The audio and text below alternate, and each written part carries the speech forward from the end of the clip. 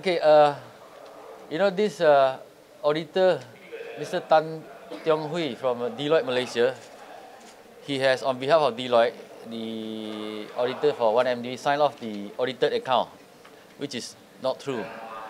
By that time, he defended. He even came to Parliament, PAC that time, defended the audited account for 1MDB. So now we all know it's all false, untrue. So I want the new government to take action against this accountancy firm. The reply is they are waiting for the new 1MDB management to take further action. Okay, I want to use this press conference to call on MIA, Malaysian Institute of Accountants, MIA.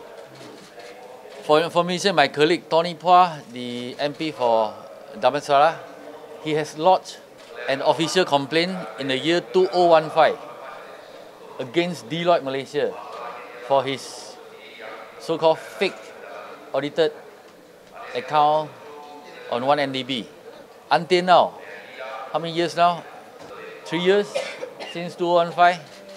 There's no official reply, response from the body, the regulatory body, MIA, about Tony Phua's complaint.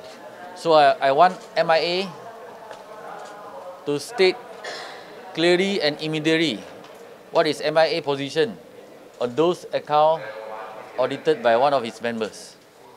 Okay, thank you.